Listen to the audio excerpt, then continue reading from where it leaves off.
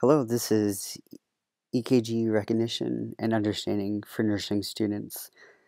This lecture is brought to you by Professor Lewis Kaplan of Simmons College in accordance as well with Justin Hooks, nursing student and critical care paramedic and ACLS instructor. Within this lecture, we're going to identify electrical pathology or physiology of the heart.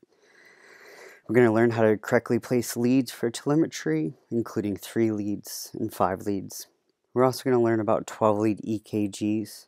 Most importantly, we're going to understand and recognize how to count the rate for an EKG strip, identify the portions of an EKG in relationship to the cardiac cycle, and recognize most common ECG abnormalities. So action potential in the heart is the creation and transport of electrical activity throughout the heart muscle. Within the heart muscle, we have myocardial cells that are usually pacemaker sites, which we're going to talk about. And we're going to talk about the absolute refractory period and the relative refractory period in relationship to EKG tracings. So this is your common EKG tracing that you will see here, the P wave, the Q, and the R, and the S, as well as the T. And so the P wave, to think to yourself, is going to represent the sinal atrial node, which is the first pacemaker of the heart. And that is an indicated of a positive deflection of the P wave right here. So if a rhythm has a P wave, it will be indicative of a sinus rhythm, as you probably heard that before. The next site that we have is the AV node, and then after that the Purkinje fibers. As the electrical impulse travels from here to here down to here, you see deflections, positive deflections on the EKG tracings, just to indicate the closure and of the action potential within there. So we're going to start off with talking about the electrical pathways of the heart. So the best way to describe it is, if you're familiar with baseball. In baseball, you have 3 strikes until you're out. And so within the heart, you actually get 3 strikes until you're out as well. And so the first pacemaker of the heart, located in the very uppermost portion, would be your sinal atrial node, considered the SA node. This pacemaker is your #1 pacemaker of the heart, and that will stimulate a electrical impulse for the heart to contract and go down the pathway between 60 and 100 beats per minute. The next one after that, say if there's any disease process or this SA node is faulty. Good example that I like to use is if there is a myocardial infarction within the top portion of the atria and this SA node gets burnt out, rest assured there is a backup. And so you had 1 strike. Your second strike is going to be the AV node, atrial ventricular, because it's right within that area of the atrial ventricular border. This will stimulate an electrical impulse between 40 and 60 beats per minute. And say, for example, your heart attack that you had that was right up here, that now has gone through and extended to the portion of the atria and is now moving down towards the ventricle, and that other site is burnt out or any other disease process happens, becomes faulty, you have your Purkinje fibers, and they are your 3rd strike and final strike, and they will stimulate an electrical impulse or a beat of the heart between 15 to 40 beats per minute. Some textbooks will say 20 to 40. So the SA node is the #1 node. It is the intrinsic rate of the heart. It will beat between 60 and 100 beats per minute. When we talk about tachycardia and bradycardia, it's in a relationship to the baseline rhythm. So a heart rate that we're going to talk about is sinus tachycardia. We're also going to talk about sinus bradycardia. So it's important that you know the normal limits of each of the nodes, because, for example, a sinus rhythm, if it was sinus tachycardia, that is by clinical definition a sinus rhythm that is greater than 100 beats per minute. On the opposite side, if a rhythm is sinus bradycardia, by definition in clinical presentation, that will have a P wave and it will have a heart rate or that you count less than 60 beats per minute.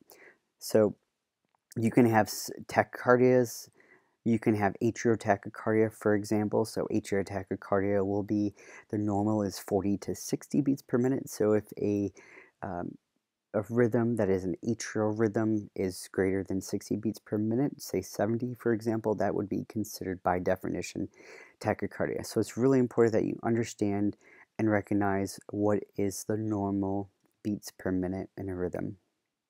The AV node is your second strike, and so that will beat between 40 and 60 beats per minute.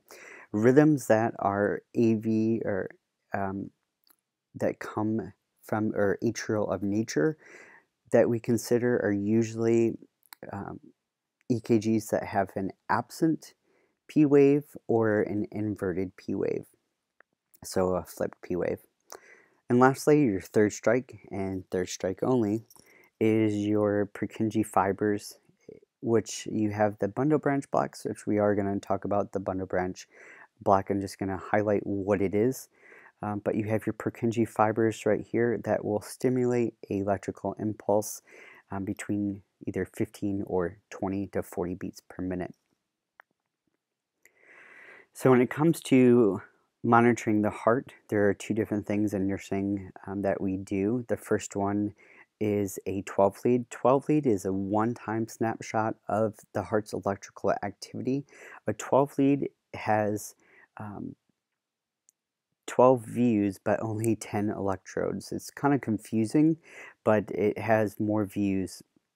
So we're going to talk more about that when we get into 12 leads, but it will give you a clear definition. How a 12 lead works is it will do, and it will make more sense when I show you an example, it would take 3 seconds, 3 seconds, 3 seconds, and 3 seconds at a time.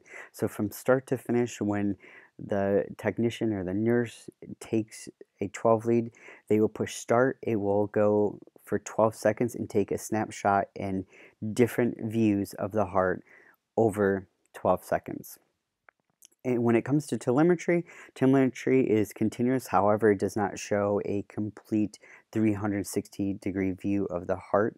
The good thing that we do have with telemetry is most of the times they do have a data that is stored, so you can go look back in time, especially if someone is having what we call runs of ventricular tachycardia.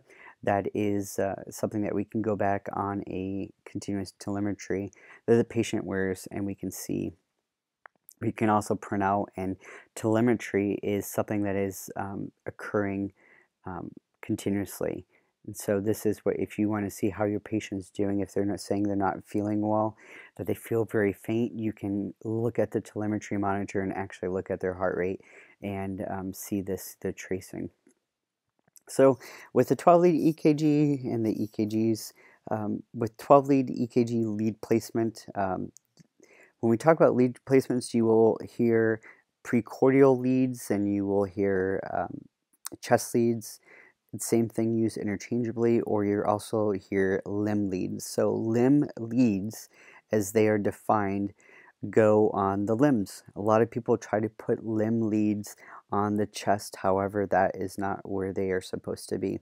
The importance of when we talk about lead placement is a big deal, because where you place your leads can give a different deflection. And so typically, just like any electrical activity, when we place leads on the chest or stickers, we are going from a negative to a positive deflection. So typically we like to look at lead 2, because lead 2 goes from the right arm all the way down to the left leg, and so that is directly involved right in the center of the chest. Lead 3 is more of a superior view. Lead 1 is from the right arm all the way to the left arm, so it's kind of a lateral view that we have. AVR, AVL, and AVSF, what these leads are, what the A stands for, is augmented vector right, augmented vector left, and augmented vector front. And so you will see that they have AVF leads. It would make more sense when we talk about 12 leads. And then when it comes to the V leads, so the precordial leads, these are going to be leads that are placed on the anterior portion of the chest to try to give different views of the heart. So 12 lead, like I said, we will talk more about this in the later lecture. What we are looking for, and this is 3 seconds of time, 3 seconds of time here, 3 seconds of time here, 3 seconds of time here. So this whole picture is not taken all at one snapshot. It occurs over time at 3 seconds, 3 seconds, 3 seconds, and 3 seconds. The result is what we are looking for. We'll get more into detail, but we're looking at for classical findings of ST elevation and ST depression. So telemetry lead placement, like I said earlier, you have limb leads, and limb leads are just that. They are specifically indicated for the right arm, which is your white lead, your left arm, which is your black lead, and then your left lower, which is your red lead, and your right lower is your green lead. People like to use the thing over smoke, over fire, and so they will use something like that. For me, that never worked out, so I just know that white, black, red, green. If you're very fortunate, most of the time they're listed RA, LA, LL, RL. So this is your 4 lead that we have. Other leads, a 6 lead or a 5 lead, is going to be your right arm, left lower, right lower. They do a modified chest lead, which we call V1 position, which is the 4th intercostal space. And sometimes we may monitor for V6, which is another lead that will place right in towards the center of the nipple, posteriorly. So when we're looking at a telemetry tracing, what we're looking at is a 6-second strip. A 6-second strip is a good snapshot and a good baseline to start. It gives us a lot of information. So typically when you do print out any EKG, you're going to see some hash marks noticed at the very top right here. And so what these hash marks are, they are indicating to you between this distance and this distance that this is a 3-second interval. So when you're looking at an EKG strip, you actually want to have 2, 3 hash marks. So you want to have 3 seconds there, 3 seconds before. And so when we're looking at an EKG, we're going to identify different things that we're going to go over in the next couple slides that will help us take a view of what's going on in the heart. To identify the rate, what we're going to do is count what we call the R waves. And so you're just going to count and you're going to multiply it, since it's a 6-second strip and you want to do it per minute. So it's going to be counting the number of R waves and timesing it by 10. So you're going to have 1, 2, 3, 4, 5, 6, 7, 8. So this rhythm right here is 80. Hard to see. So when we're looking at an EKG, there's a couple steps that we want to go through. First thing that we want to do is count the rate.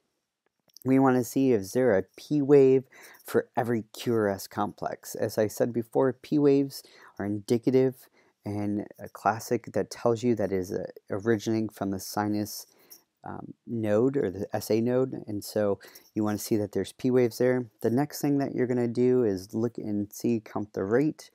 We're going to see how fast it is. We want to look at the rhythm, whether it's regular or irregular. So that involves us actually mapping it out. So we're actually going to have to do some tracings to do that. We're going to see if everything returns to baseline. If there's the QRS complex, is the QRS complex within normal limits? Is it wide or is it big? That's kind of important too. And how are our intervals? Is our PR interval within normal limits? It should be between 0.12 to 0.20. Is our QRS complex between 0.08 and 0.12? If it's a deviation of any of those, then we get into different types of rhythms that we name or diagnose. There's other ways that you can do. You can count a 300 using the 300 rule, what you're basically doing is counting how many big boxes are in between each R wave. So it'd be 300. If it's one box, after that it's 150. If it's after that, it's 100, 70, I think 65. So it goes in that way. The 300 rate, just like even doing the 6 times, counting the boxes of 6-second strip, it's not the most accurate, but it's just a typical guess to get us there. So the first thing that we want to do is we want to look and see, count our rate, see what our rate is. Our rate is going to be a clear indicator of telling us whether it's too fast, too slow, or just about right. So when it comes down to evaluating the rhythm, which is the next spot, the best thing that you can do, especially if you're beginning to this, is literally map everything out. You can print out another strip right here, and what you want to do is actually mark on the paper from, typically what I do is I use the border of the paper. If I torn off a piece of EKG tracing, I'll do that and I'll measure from here to here, and I'll look at that distance, and then what I do is I'll take that and I will go and measure the next distances to see if they pretty much match up. So when we talk about whether a rhythm is regular versus irregular, means whether the distance between this R wave and that R wave is consistent amongst the rhythm, or does it vary?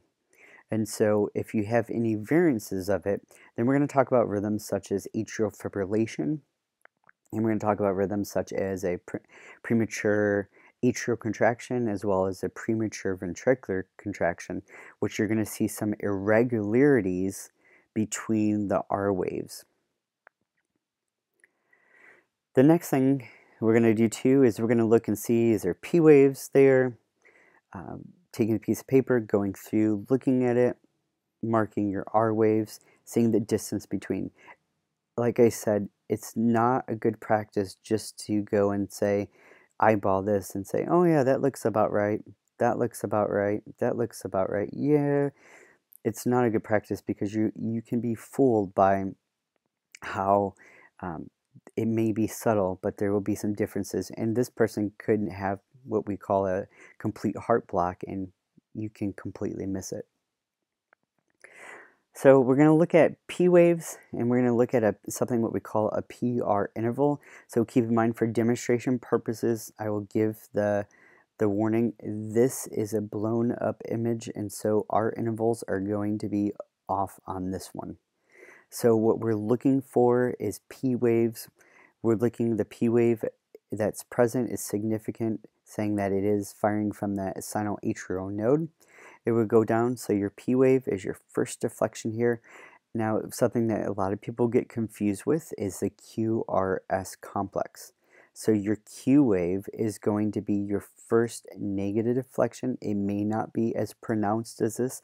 Sometimes it may not even be present, but your Q wave is going to be your first negative deflection. Your R wave is going to be this positive deflection, and your S wave is going to be this deflection. And then you're going to return to baseline with some ventricular repolarization. So what the P wave is indicative of is the firing of the sinoatrial node. It's saying that there is a signal pathway that is going through the atria. So if you take this P wave right here, if you were to draw an A, if you can kind of see that, draw an A, that is originating from the atria. Now the next thing that we have is the QRS complex, the depolarization of that. If you look at this, this is an upside down V. So this is your ventricular depolarization. So upside down V, ventricular depolarization. And then you have ventricular repolarization. And a lot of people will ask, where is the atrial repolarization? Because we have atrial depolarization, ventricular depolarization, then we have ventricular repolarization, but where are the atrial repolarized? And the answer is that this atrial repolarization occurs during this QRS complex. So you're not going to see any signal that is going to be indicative of that. So a normal PR interval, and we're measuring from the start of the P wave all the way to the end of the P wave. Like I said, this is not a good picture to do that. It should be between 3 boxes and 4 boxes. Just for review, and if you do not know this already, each one of these small boxes is 0.04 seconds. So each of these little boxes is 0.04 seconds. So one big box of an EKG tracing, okay, one big box right here is 0.20.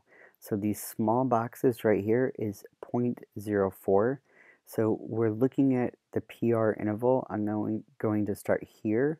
I'm going to end here because my Q wave is here, my R wave is here, my S wave is here, and T wave is here. So we're going to start at the beginning of the upslope and we're going to stop right where it starts to go down. So that is our PR interval. So on this person, I'm going to count 1, 2, 3, 4. It's right about 0.16 or 0.12. It's really hard since these are not matching up in the right as I want to be, but this is going to be a normal PR interval. So you can see that there.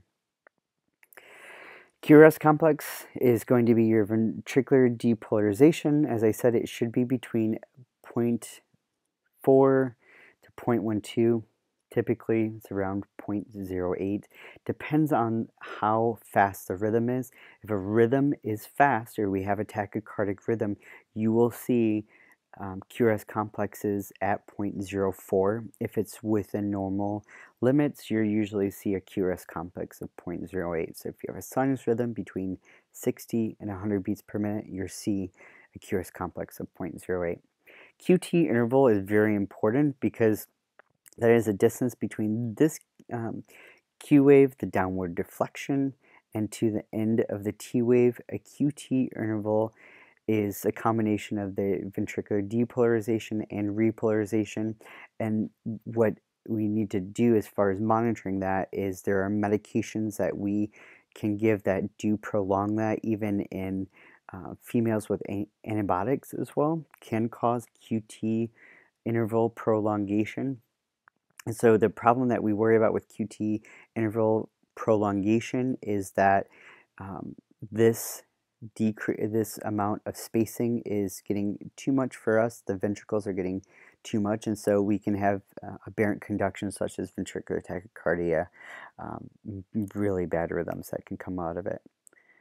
The next thing that we're going to do after that is evaluate, go back and look at your P waves, make sure after we did all of our measurements, we're going to make sure the P wave for every QRS, QRS complex, T waves, so forth. We're going to look at the ST complex, ST segment, see if it's elevated, if it's at normal limits. If you're looking at a telemetry strip where you're only seeing one lead, if there's ST elevation, that's not a clear definition, but just so that you know, ST segment elevation is associated with myocardial infarction, so that's why we do worry about it. T waves can be elevated. If a T wave is high, this is something condition called hyperkalemia. If the T waves are low, this is associated with hypokalemia. So we can see electrolyte deficiencies related to the different waves as well. So clinically, we're going to look at the ST waves. I'm going to see how they are. I'm going to talk more in detail as we get through.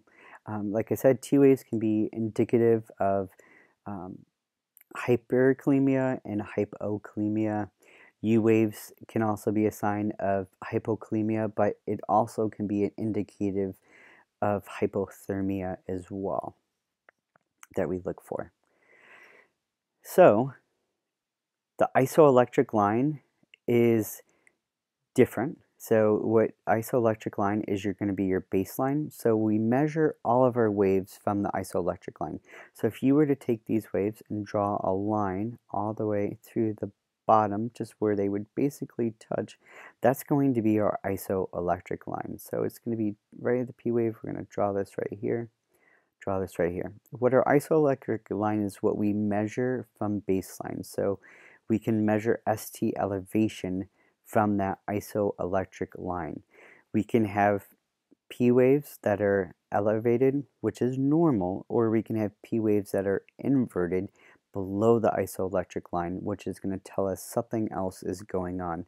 Same thing in the case of T waves, where they are elevated, or they could actually be inverted, which will tell us hypokalemia. So now we get into the good part. We're going to talk about the first rhythm, which is the sinus rhythm. So a sinus rhythm, what we're looking for, we're going to do a couple things. So we want to identify a rhythm first. We want to see if this rhythm, what the rate is. So the rate of the rhythm for a sinus rhythm is between 60 and 100 beats per minute. That is an impulse that's originating from the SA node that's traveling to the AV node and the Purkinje fibers and doing the contractions that way. Sinus rhythms are always indicative and present when a P wave is present. Like I said, we can make an A. So if we make an A right here, that would be our atrial rhythm. So it's present. So not an atrial rhythm, but it's present with the SA node that's originating from the top part of the atria. So we're going to look and see if it's what the rate is. We're going to count that out on a 6-second strip. It should be between 60 and 100 beats per minute. The next thing that we're going to do after that is we're going to map out the distance between this R wave and that R wave.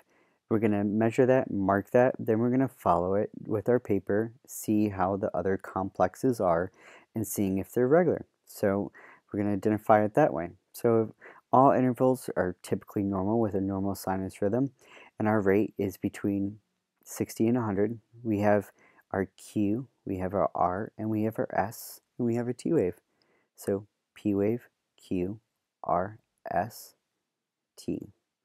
P wave, Q wave, R, S, T. So I have P waves present at QRS complex within normal limits. My rate, we're going to say that it's within normal limits. Keep in mind this is only a 3-second strip, so this rhythm right here would be 60.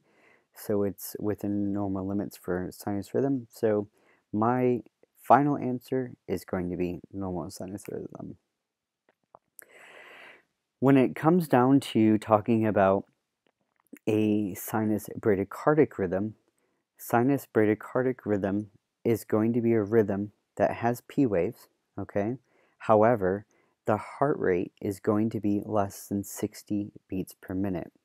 Don't be confused that if it's less than 60 beats per minute, that is an AV rhythm, because it's not. We still have P waves present. If the SA node was not firing, we will not have P waves present. So P waves present and indicative absolute sinus rhythm. Typically, a sinus bradycardia can be less than 60. Most people, when you sleep, your heart rate does go down. We see in deep sleep that the heart rate will go down a lot. If you're working a night shift, which you will see, you'll be able to tell exactly when someone's having a good REM sleep period, or even someone has they're in a scary dream or anything like that. We will see the heart rate that will spike and then deviations from that. So typically the heart rate is less than 60 beats per minute. It will have P waves present, and this is a normal finding typically in people that are athletes that do a lot of cardiovascular exercise.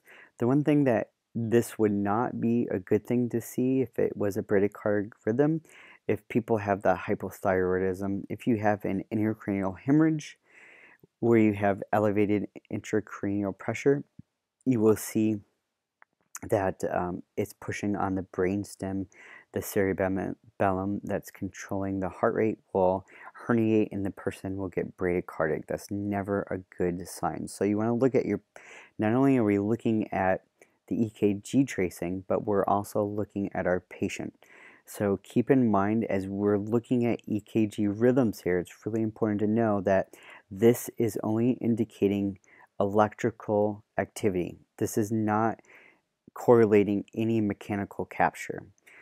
How you identify mechanical capture is feeling for a pulse. So at the top of every R wave is where you should be able to feel a pulse. So if I was looking at the monitor and I was feeling for radial pulse, each time I see this QRS complex will be when I should feel for a pulse. So this is an electrical picture of the heart. It's not indicating any whatsoever, when we look at EKGs, any mechanical capture.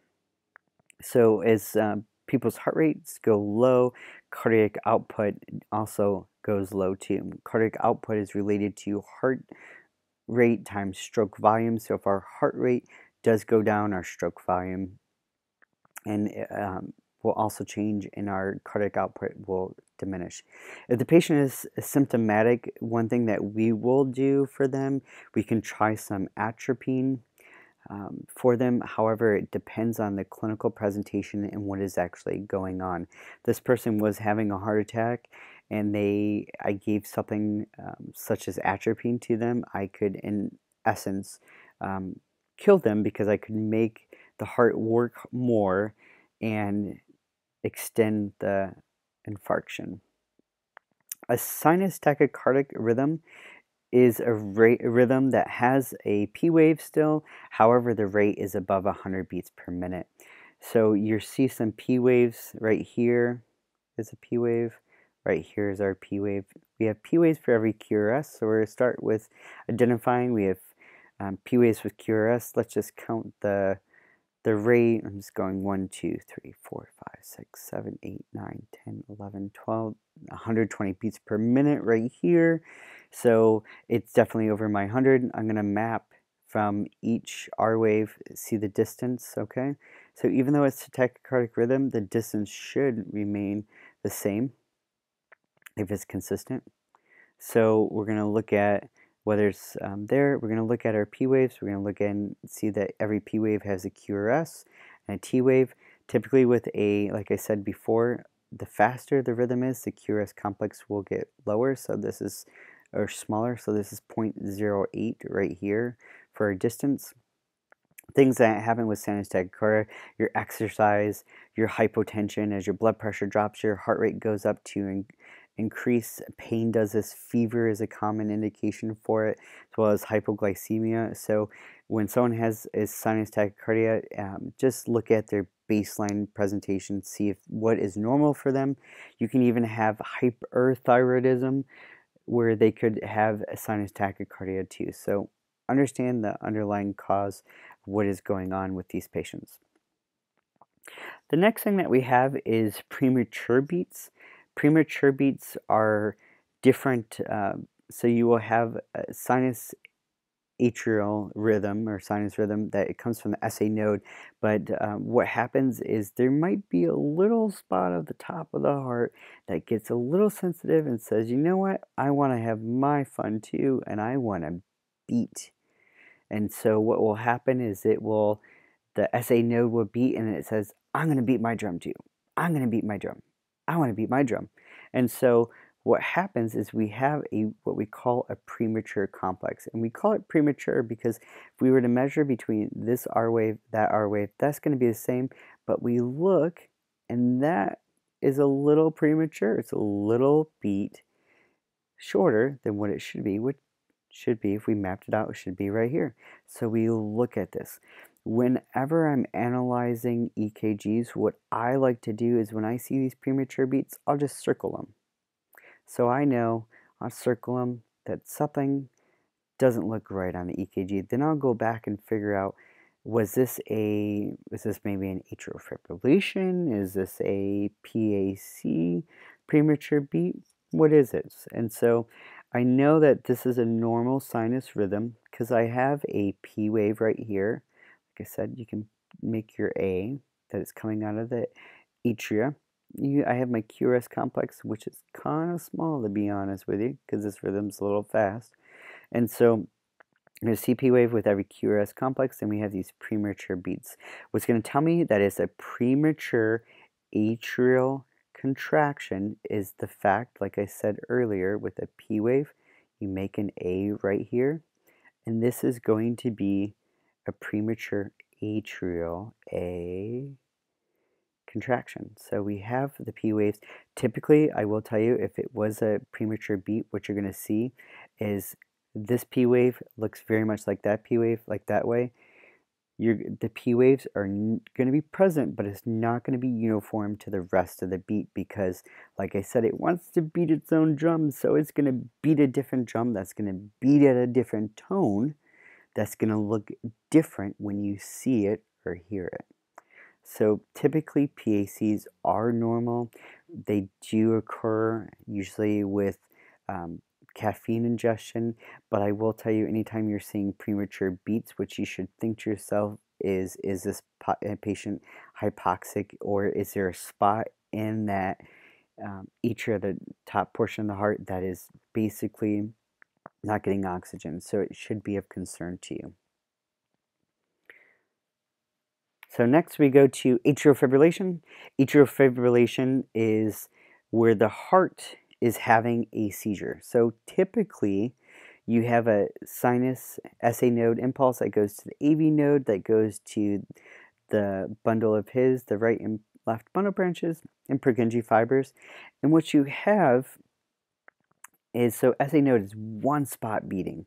Now with atrial fibrillation, this node is trying to beat, but you know what? There's other spots. There's too many people at this party. And so what happens when there's too many people at the party, just a little bit past your comfort zone, you have these abnormal impulses that arise from different parts of the atria, and they just beat and they beat and they beat, and whoever basically can get that beat strong enough that it goes through the AV node and through the Purkinje fibers will get this impulse. And so what you see with atrial fibrillation, we're going to see different P waves because it's from different parts of the atrias, and it's not going to be regular.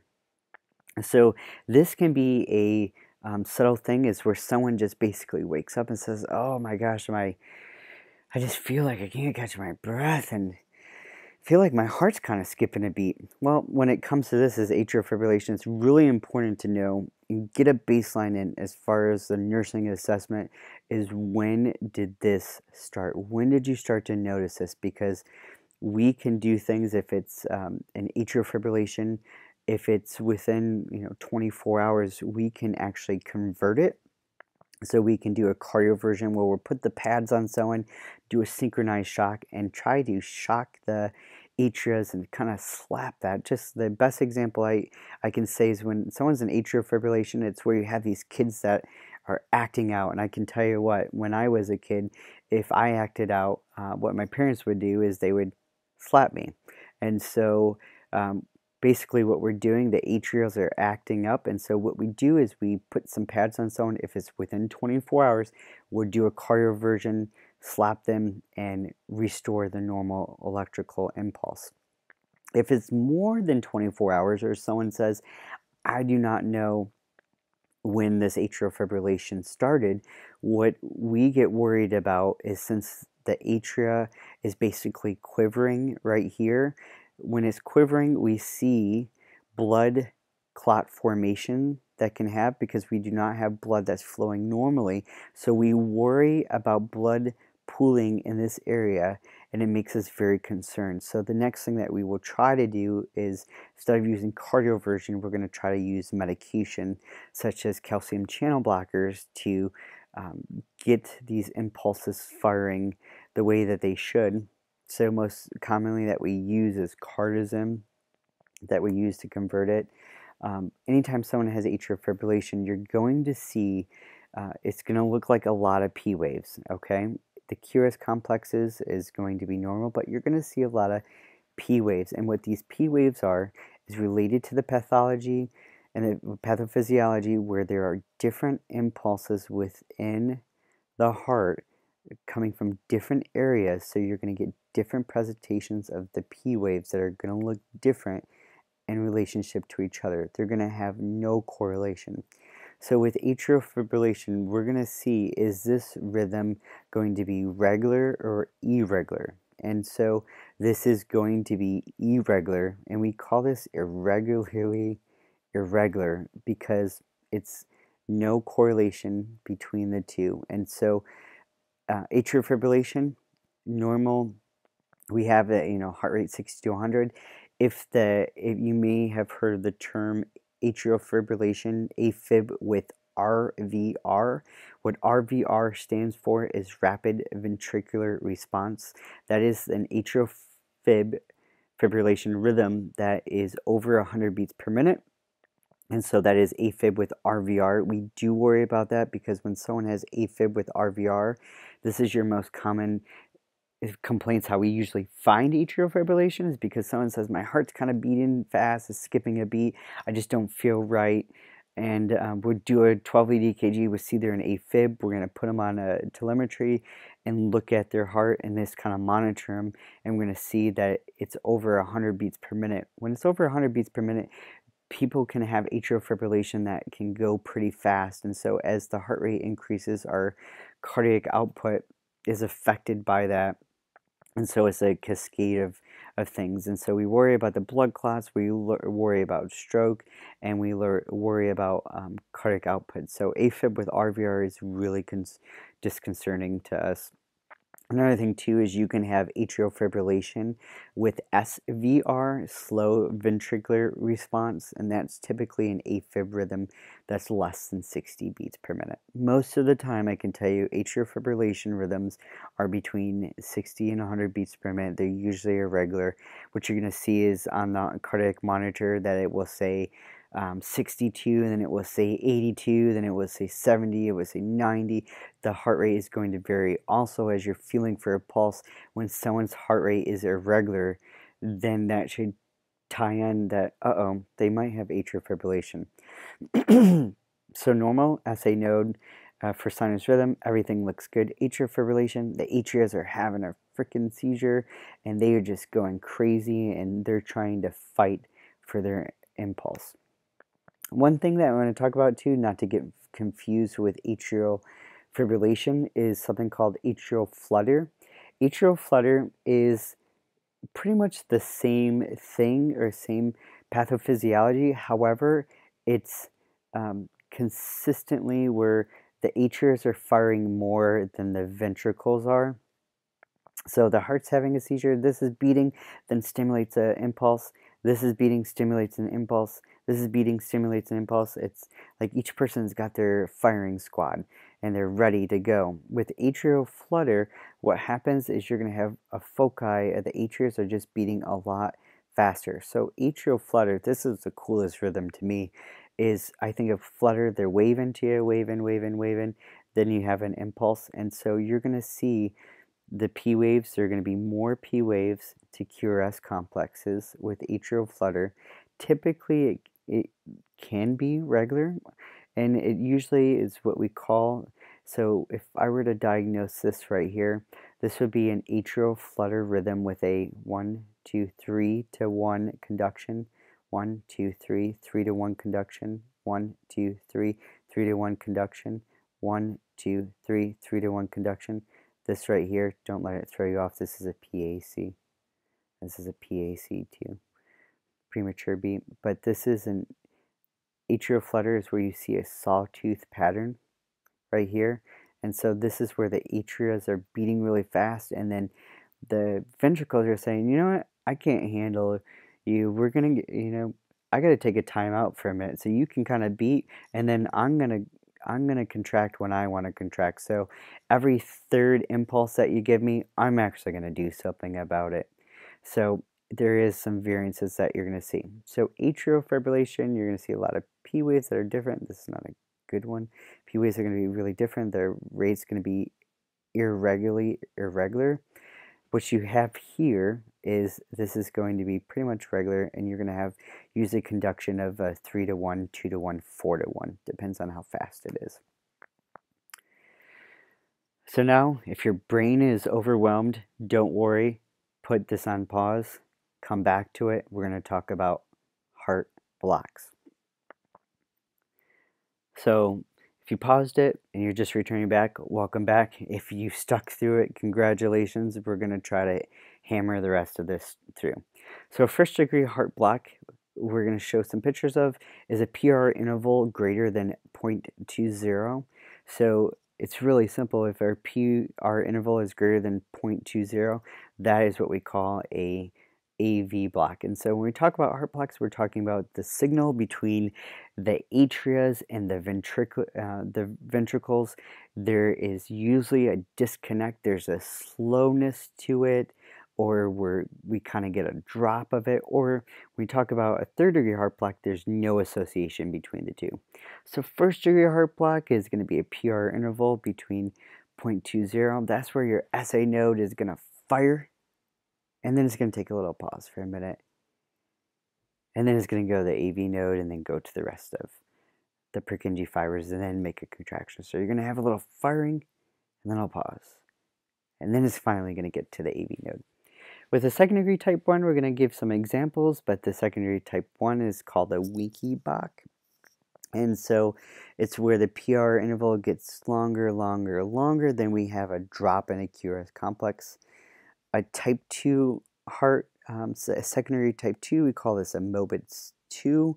This is where the PR interval remains the same and everything looks good, and then all of a sudden we just drop a QRS complex. Like, what the heck happened? Like, I don't know. Something happened with that. So we do see that. Third degree heart block is where we have P waves and we have QRS complexes, but they have no association with each other at all. You will maybe see no P waves because they're hidden in the QRS complexes. Another thing that is indicative of these third degree heart blocks is that their QRS complexes are going to be wide. They're going to be wide because the atria are trying to fire, and then there's a disconnect, and then we have the QRS complex that says I need a beat, and so when it beats it's going to be a ventricular rhythm, and so it's usually a wider complex. And so how we treat these, or what we call high degree blocks, is usually with electrical therapy. Atropine will not work on these patients because there's a disassociation between the two. And what happens with atropine or any like epinephrine, what we're going to end up doing is stimulating the atria, and you're going to cause so much trouble that you don't want to do. So not a good thing. So let's talk about a first degree AV block. And these are really cool. When you get into practice, you start measuring them out and you find a first degree AV block for the first time. It's like, wow, so cool. And then you tell the your colleagues, and then you say, hey, that person has a first degree AV block, and they're like, okay, what do you want me to do about it? Because pathologically, we're not going to do too much about it. Like I said, it's where the SA node is firing, and it says, I'm going to fire, and I'm going to take a little break. And then that impulse goes to the QRS complex. So PR interval here, I'm measuring right here, all the way to here. So I have one big box. If I do not have a P wave in that one big box, we have a first degree AV block. So keep in mind, as I'm looking at this first degree AV block, I'm doing my same thing. I'm counting my rate. I'm measuring between this R wave and that R wave to see if the distance is consistent among the two, seeing that I have a P wave for every QRS complex, and then I'm going to go to my PR interval, then I'm going to go to my QRS interval, my QT interval. So in this complex, what we're doing is we're looking at the PR interval, and it's going to be longer than 0.20. So clinically, we really don't do anything about these. This is just something to kind of watch and know that there's a delay that's occurring that we should closely monitor, and just this can turn into other degree blocks. So when it comes down to a first degree type 1, I put here Mobitz 2, but I'm going to change that real quick to Winky block.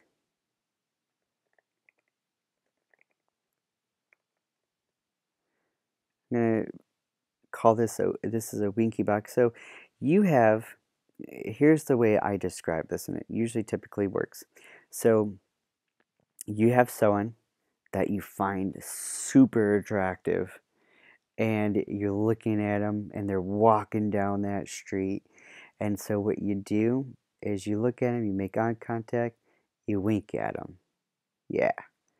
And so then they get a little bit closer, they go past you, they turn around again, you wink at them. And then they get a little bit further away, they turn around again, you wink at them. And then the next thing you know it, you look back and they've turned the corner. They have gone. That's not good. You've lost them. So what happens with a second degree type 1 is your PR interval is going to get longer, longer, longer, and it just says, you know what, I'm done winking. You're not going to get my wink back. And so next thing you know, we don't have any conduction fully, and so the QRS complex just gets dropped. And then it starts to go back again. It gets longer, longer, longer, and it drops. So your second degree type 1 is your winky Bach. So it's winking, winking, winking, drop. So hopefully that makes more sense with it. Your C PR interval longer, longer, longer, fires, and they're not there, drops.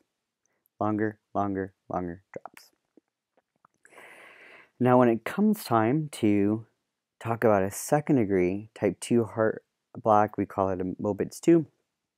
So what we will see within this presentation is the P waves are going to be within normal limits. What we're going to see is just for some darn reason, we don't have any conduction to the QRS. It's like, what? You didn't get my signal for a minute? That's a little weird. So the P waves are firing, and then there's no conduction. Like, it didn't even go through. It's just like, you know, you hope when you take an ATM machine and it says how much money do you want to take out. It's just like you trying to put in $1 million, and it's like, it says, okay, it's being processed, but you look and you're like, where's my $1 million coming out of the ATM machine? It doesn't happen. So what we see with our P waves in a second degree heart block, P waves are going to be there. Our QRS complexes are going to decide they're going to work when they want to work. So the impulse may go, may not.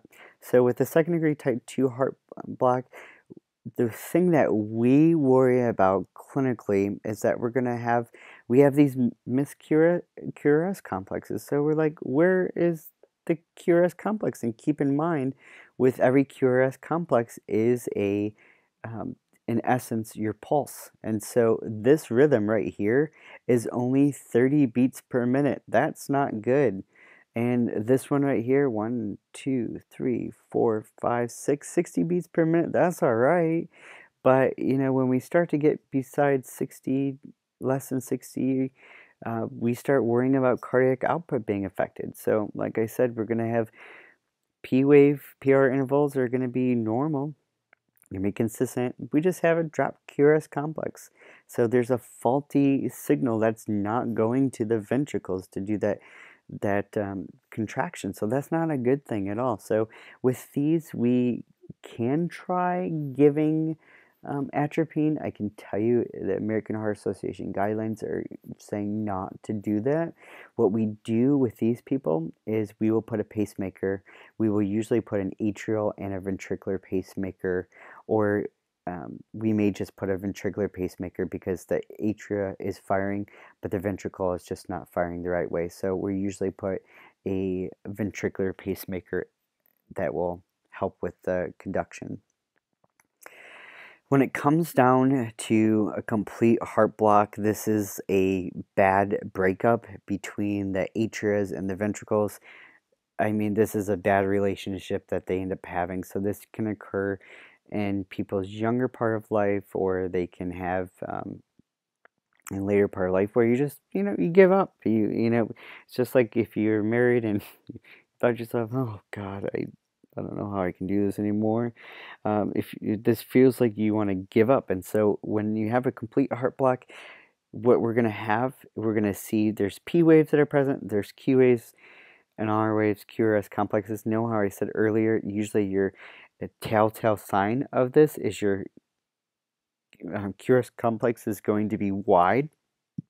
So when it comes to complete heart blocks, usually you will see a wider QRS because this is not a good thing. The atrias are contracting and the ventricles are saying, I'm not getting a signal, I need to fire. So oh man, I gotta do a contraction. So anytime a heart is the main pacemaker where it's trying is always going to be wide. So here you see P waves, I put here P waves and I put where the QRS complex should be.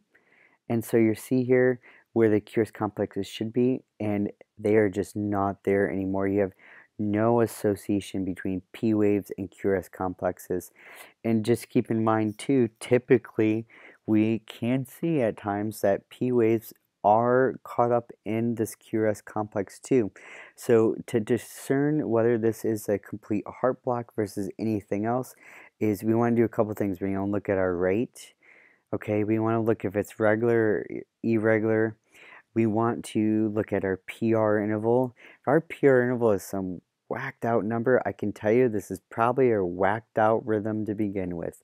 So if our P waves are not associated to every QRS complex, then we need to think, okay, we got a second degree heart block in here maybe, or we definitely got a third degree heart block. And so third degree heart blocks, you're going to see no association between P waves and QRS complexes, and you're going to see usually the rate is going to be very low because the ventricles are not beating as much and they're intrinsically going to beat their normal rate. So their normal rate, as we talked about way back in the beginning of this, was between 15 and 40 beats per minute. So you're going to see here 40 beats per minute is this heart rate. This is not good. Someone having a complete heart block, we will do the only therapy is getting electrical therapy, and we will do a pacemaker of the heart, and we may externally pace this person while we get them up to the cath lab. So you will see some other QRS abnormalities besides being a ventricular rhythm. Is you're going to see a right bundle branch block and you're going to see a left bundle branch block. I'm not going to get into much detail other than you recognizing what is right, what is left, okay? So when it comes to a right bundle branch block, here's what I'm going to do. You're sitting in your car, you're driving, okay? You got your nice car, and you're wearing your seatbelt, and you're driving, and you're going to make a right-hand turn. So as you're grabbing that steering wheel, what are you going to do with your turn signal? Are you going to put it upwards, or are you going to put it downwards? So you're driving, going to make a right-hand turn, and you're going to turn your turn signal because you're a good citizen, and you're going to flick your turn signal upwards to signify that you're going right. So you're going to see this R prime R. You're going to have a higher to the right, okay? It's very simple. The only thing that we look at bundle branch blocks, I'm going to tell you, you cannot see a bundle branch block in a one rhythm strip. The best way and the only way to definitively diagnose a bundle branch block is going to be on a 12 lead in lead V1. If you have a 5 lead here, then if you can augment the leads and get that ventricular lead, modified chest lead, then that is good. And then you can do V1. So your EKG is going to go up, okay? To the right, that's going to be a right bundle branch block. Now let's talk about our left bundle branch block. And I like this picture a little bit better too. So right bundle branch block, you have your branches right here, and you just have like, it says, I don't know, it just burned off for some reason. Physiologically, this can be from a heart attack. Could be a heart attack on the septum right there that affected the right side. So you have, it's burnt out from it. It's not conducted this way. So this guy has to take most of the work. So with a left bundle branch block, okay, you're driving. Think to yourself, I'm driving. Definitely not driving in Boston because they drive like crazy. So you're driving and you need to make a left-hand turn. So what way you're going to turn your turn signal? You're going to turn it down. So we're going to look at V1, okay, and we're going to look at the morphology is going to be down, okay? So left bundle branch block is going to be down.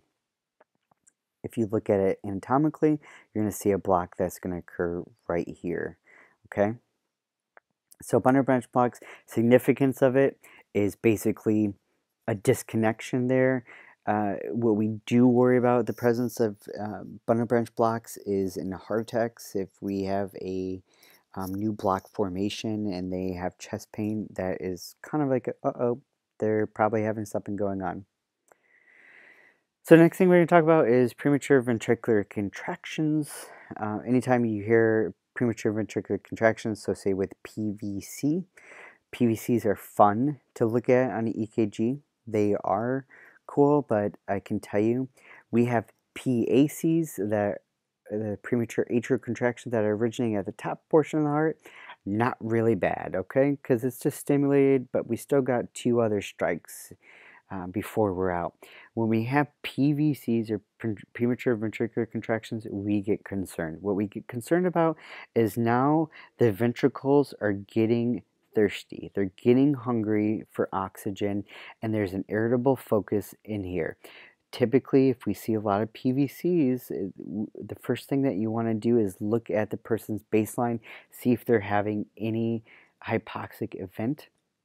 What we do is we monitor these PVCs. PVCs can be indicative of an abnormal focus that is going to be a wide QRS complex, okay? So it's a different beat that's premature, that comes where before it shouldn't have, and it's going to be a wider QRS complex. It's not going to look the same as a normal one, okay? So you're going to see a wider QRS complex. PVCs can be unifocal or they can be multifocal for this this presentation. This is very basic that we're just going over, but you can have PVCs in different focuses. This PVC right here looks the same as that one and that one, so what we would do by definition call this unifocal. Going on further, this PVC is occurring every second beat, so we would call this a bigeminy. If you might have heard of it before as that way, trigeminy every third beat. And you may have heard the term as couplets. That is a couplet. There's 2 of them, so you can have 2 PVCs that occur together. Like I said, it's not good. When we see PVCs, one thing you want to think about is, uh-oh, this person is going to go into possibly VTAC, and so your C runs a VTAC, so not really good, but sometimes people may have PVCs. And another thing too, since this is a ventricular contraction, okay, you may usually feel like an added heart rate with it. So if you are feeling for a pulse and it's irregular, the one thing that you want to think about, is this atrial fibrillation? Is this PACs or maybe PVCs? Okay, now moving forward, we're going to talk about ventricular tachycardia. Okay, you have 3 strikes until you're out. You have your SA node, you have your AV node, then you have your Purkinje fibers that go down to the ventricles. And so when that overrides all of the other ones, we go into ventricular tachycardia, or referred to as VTAC. VTAC is not something that's good. You can have a pulse with this, okay? This you can have a pulse with. So we have pulseless ventricular tachycardia, and then we have ventricular tachycardia with a pulse. So pulseless ventricular tachycardia, usually these patients are, well, I can tell you, these patients are unconscious, and this is where we would shock it. We would do electrical therapy if they're pulseless. If they're stable and have a pulse, then we're going to do medication therapy such as amiodarone. Amiodarone is usually a first-line drug that the American Heart Association at this current time does recommend. We're due amiodarone 300 milligrams. We're going to push it over extended period of time of 10 minutes. So we're going to do an amiodarone, see if that converts them. Why do we like to use amiodarone? Amiodarone has a long half-life, so if we're able to convert this, we can take some time to start a drip and do some maintenance versus other drugs such as lidocaine. Lidocaine also has other body effects too. And so amiodarone is more specific to the ventricles. Lidocaine is basically you're numbing the heart. So we're trying to numb it, put it down. So lidocaine does work. It's just not a first line thing that we would do. So ventricular tachycardia, this is a life-threatening event, whether it is pulseless or has a pulse. If it has a pulse, we just kind of sit back. We kind of try to be, really concerned with them. But what we want to do is we will try to do medication therapy. If they're unstable or they're pulseless, then we will be doing CPR on this person. And since they are unconscious and their heart is not beating right, so the first thing we're going to do is CPR, CPR, CPR. We're going to prime the pump before we defibrillate it and slap it and say, get back into normal. And so we'll do that, and hopefully that does work and restores the rhythm. Now the other thing is ventricular fibrillation. This is where your ventricles are quivering. So say that we have a heart attack that has extended, burned out our AV node, burned out our SA node, and now it's getting very irritable in the ventricles, and so the ventricles are having a seizure and just quivering. This is where no blood is flowing through the rest of the body, so you're going to see these weird disorganized rhythms. So anytime you see this, double check your patient, make sure they're not brushing their teeth, because they could be brushing their teeth, they could be itching, for example. We've seen, so you see ventricular fibrillation. So uniform is a tachycardia. Ventricular fibrillation is kind of all over the place. We have coarse and we have fine VFib. We're not going to go into details for this other than fibrillation is where the ventricles are quivering from the focus, and it's not good at all. So the first thing that we do to treat this is that we will do CPR, CPR, CPR. We're going to IV access. We're going to prime the pump before we do any defibrillation. Everyone is pretty much CPR certified, so when you are shocking someone with an AED, when it does say shock advised, so one thing that you're looking for now after going through this lecture is to identify that when the AED is going to shock the person, it is going to be because of a ventricular fibrillation is present. So ventricular fibrillation is when the heart is not getting enough oxygen, is quivering, having a seizure, trying to get any blood flow to the rest of the body, but it's not going to be adequate enough. What does restore that is better medicine, is what we call better medicine with Edison. So better medicine with electricity.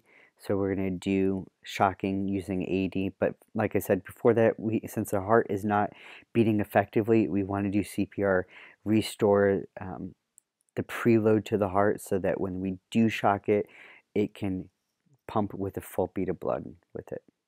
So typically with any dysrhythmias, what we do, we try to improve and identify the underlying problem, whether it's ischemia, heart failure, if it's a valve problem, so forth. We can do drugs that will do the rate, and we do anticoagulation for atrial fibrillation. Pacemakers we put in for high degree second degree blocks, such as second degree type 2 or complete heart blocks. Ablation is something that we do for atrial fibrillation, where we have the different focuses that are trying to beat. So we will go in and burn that area of the heart. Is it successful? Sometimes. It's really hard to identify where these cells are coming from because it's really small. If someone has a history of VTAC or ventricular tachycardia, what we will do is we will put a implanted defibrillator. So they are called AICDs, and so these are put in them if they have VTAC. Another thing too is if someone has congestive heart failure, just to let you know, if we worry about these rhythms such as ventricular tachycardia or ventricular fibrillation, they will go home with what we call a life vest, which is an external defibrillator. Since their heart is so weak, putting in a regular defibrillator implanted is not the best thing. They won't survive. So what we would do is we will put a life vest on them that will, it's basically an external defibrillator and will shock them if they go into those rhythms. So real quickly, we're going to talk about unstable angina. We're going to talk about non-STEMI and STEMI. So stable angina is when we have occlusion that's usually just below 75%, because about 75% people actually have symptoms, so your heart could be occluded.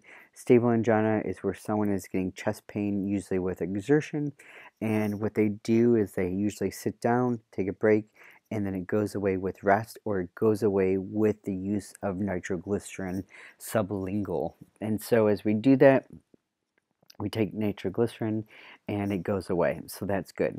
When it becomes unstable is where we worry about where they've they've shoveled the snow like they shouldn't have, and what happens is they go and take their nitroglycerin, the pain doesn't go away. So they take another nitroglycerin after 5 minutes, the pain still doesn't go away. Then they take another nitroglycerin and the pain still doesn't go away. Now we go from being a temporary occlusion that's relieved by vasodilation of the nitroglycerin to not, and so we do get concerned with that. So that's unstable. And these people are admitted and they're continued on IV nitroglycerin.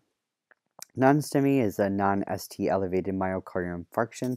This is typically where someone is having a heart attack or may have had a heart attack, but it's not fully present right now. It's not fully there. It's just a partial vessel occlusion. We're going to see things such as CKMB and troponin markers that are going to be elevated in these patients.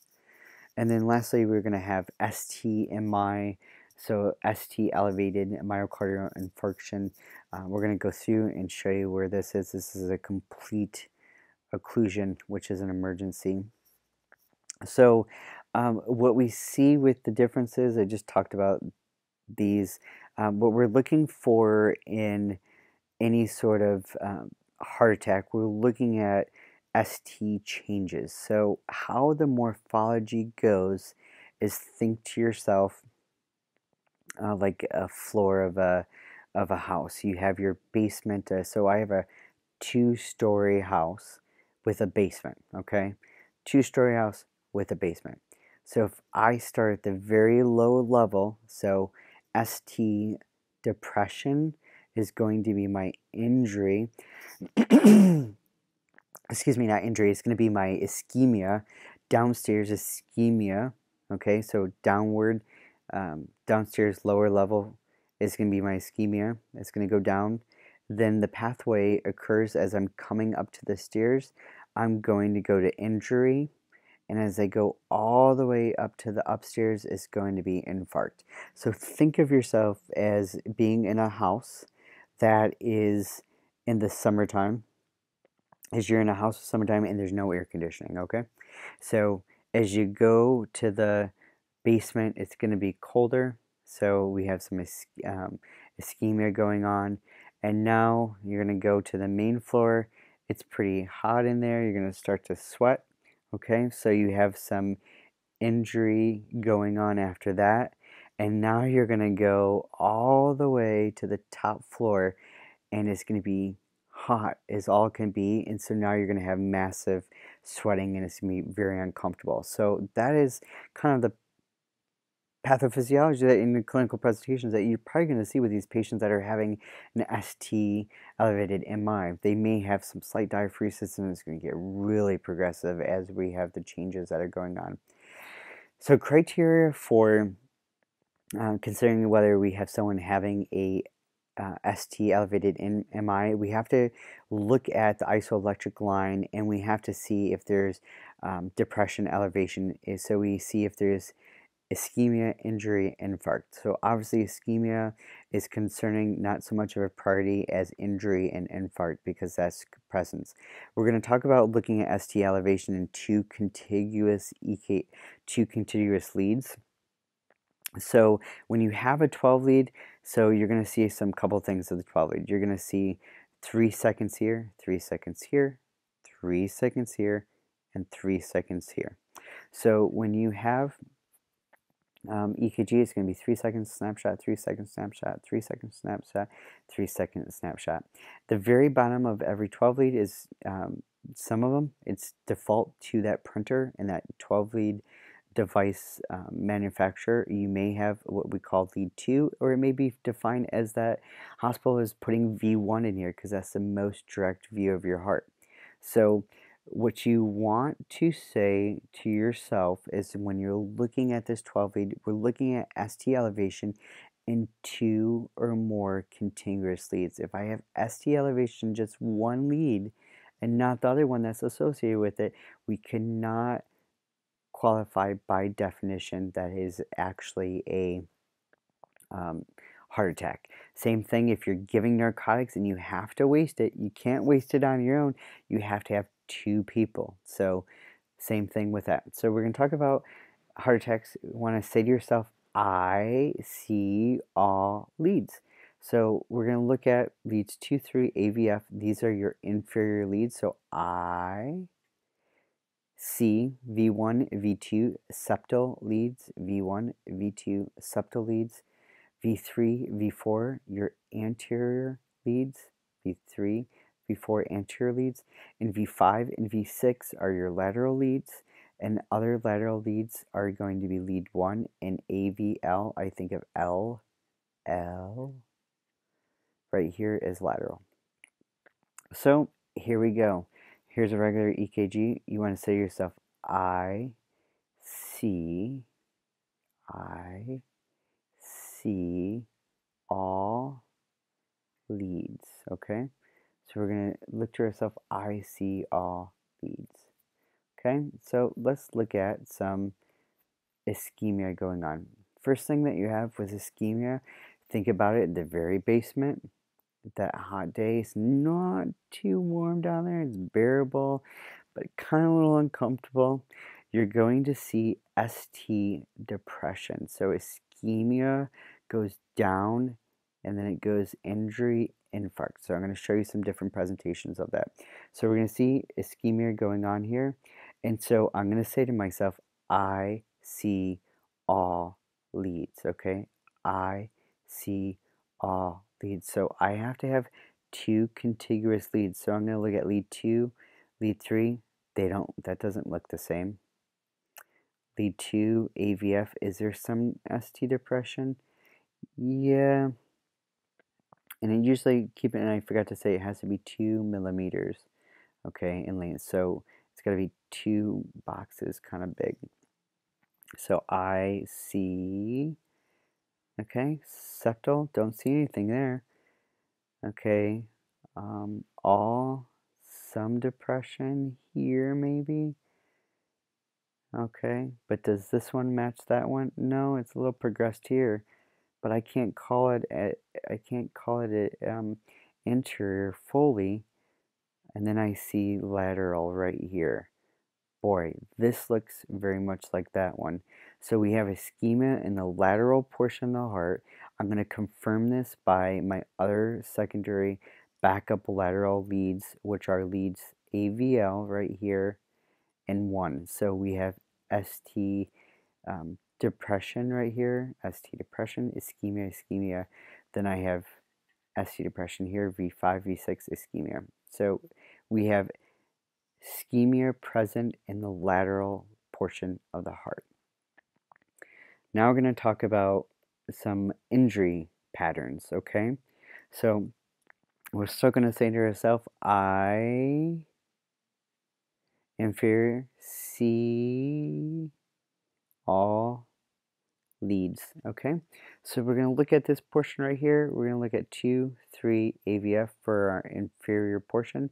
I have ST elevation right here, okay? Not good. So downward ischemia, elevation, injury, high up, infarct, okay? So we have some injury going on right here in our inferior lead, the very bottom portion of the heart. Typically, we call this an RV infarct, the right ventricular infarct. These patients, you want to be very judicious with nitroglycerin, because if we wipe out their preload, we just decrease their heart. Not good at all, okay? So we have injury going on our inferior leads, my C septal and anterior and lateral leads, not too bad. I'm going to do one other thing. I'm going to look at my AVL and my 1, and one thing that I'm going to see here is there is some ischemia going on in my lateral leads. You can see the depression. So what that is telling you clinically, there is a blockage, that is a blood clot for sure, in the inferior portion of the heart, and now it's progressing. The level of level of hypoxemia is now affecting the lateral portions of the heart. Not good at all. Inferior wall MIs are really, really big.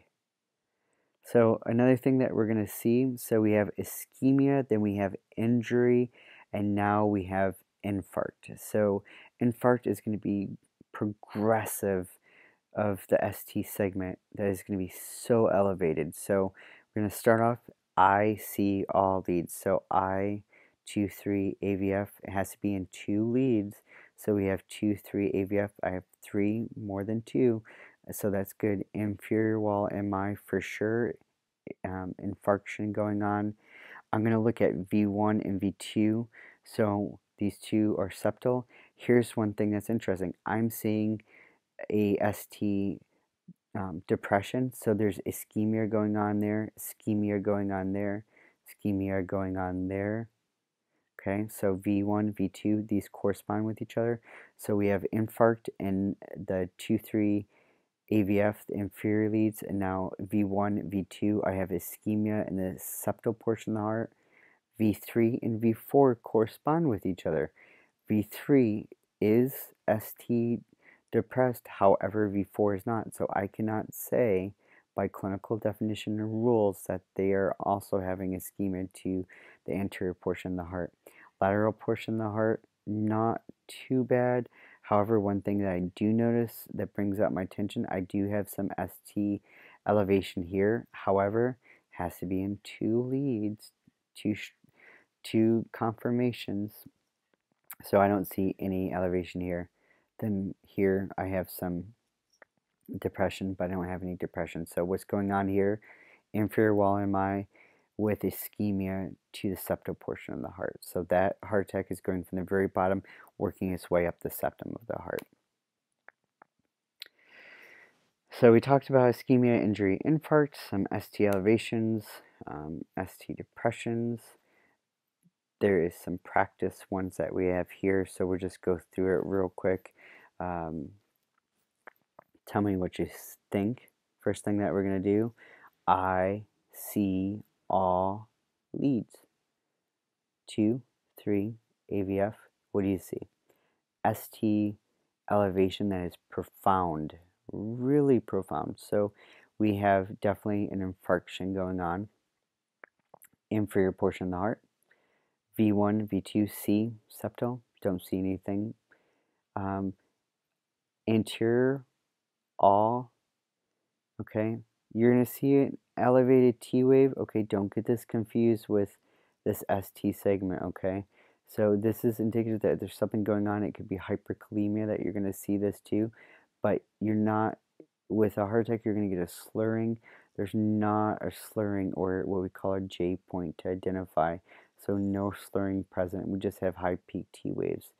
So nothing going on in the septal portion, and the T wave's still high, but I'm not seeing an ST segment being fully elevated. So the only thing for this one, oh, keep in mind I forgot this, AVL and 1 AVL. So I have inferior wall MI with lateral ischemia, okay?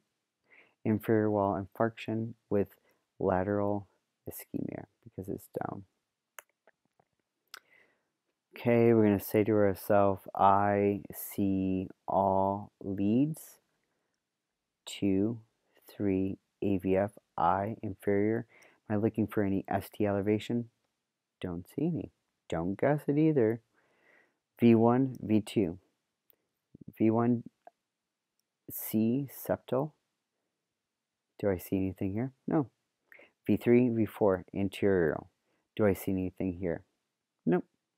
Now I have V5 and V6. Yes, I have something. These do not look like normal. So we have ischemia, injury going on in the lateral portion of the heart. 2 contiguous leads, V5 and V6. So this heart attack, very subtle, but it's kind of big. It's the lateral portion of the heart. You can double check and see if there's other portions of the lateral portions of the heart. And no, so this is a good heart attack to reverse right here. Okay, now we're gonna, this is also a good one. We have 2, 3, AVF. So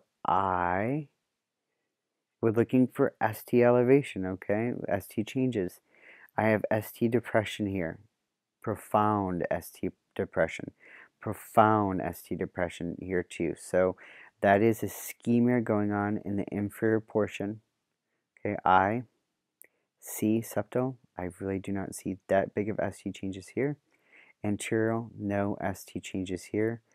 Lateral, no ST changes here. Now I go and look at my very final thing, my 2 lateral leads, my other ones. Now we have a big problem. This is what we call a fireman's hat, and this is not a good indication. So these two correspond with each other. So final answer is lateral wall infarction or an injury that's going on with inferior wall ischemia. Okay, lateral infarction, 2, 3 in AVF, 3 in AVF, ischemia going on. This is another good one that we're going to do. So I, 2, 3, AVF, I, nothing there, inferior. C, septal, V1 and V2, septal, C, V3, V4, anterior, nothing there. V5, V6, lateral. So we're going to look, ooh, we got some elevation on ST segment here. So we're going to see this, and we're going to see that it's right here is elevated, so lateral portion, 2 contiguous leads. Now I'm going to go to my other lateral leads right here, 1 in AVL. Now I have also positive indications. This is not a good sign right here. This is not a good sign here too. So what part of the heart's having a heart attack is the entire lateral portion of the heart is having a heart attack right now. Not a good thing. This is another practice one. This is your inferior wall MI right here with ischemia going on in the lateral leads.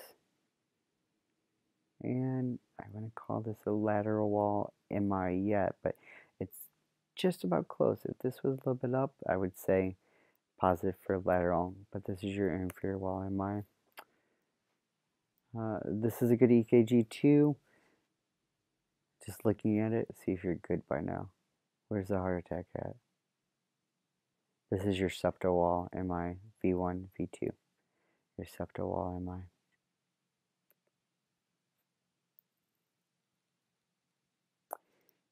Where's the heart attack at? It's so hard, you can't really see a heart attack. We have some ST depression here, some ischemia going on, inferior leads.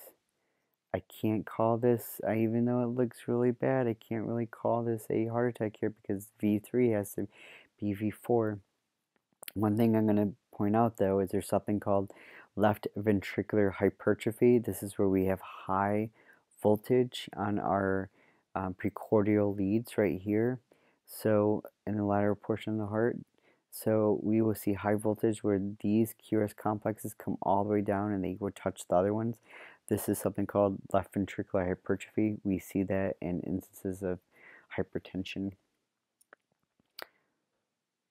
Okay, so there's a whole bunch of EKGs that we have different things. I'm just going to show you that. You can pause the video and try to practice with it. Same thing with this. You can pause the video, practice with it. Practice makes perfection. So that is about it.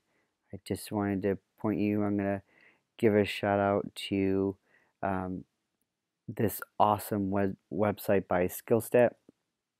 So I will show you here. I'm going to put a link in the video. This is a EKG and it's continuous, so you can actually go and stop it. And one thing that's really cool is it has a heart rate, and so you can go through and look at the different rhythms. It talks to you more about it, and you can stop it as soon as you put it. So that is basic EKG for nursing students and also paramedic students if you're getting into the field. Again, my name is Justin, in partnership with Professor Lewis Kaplan, RN, MSN with Simmons College of Nursing. Take care.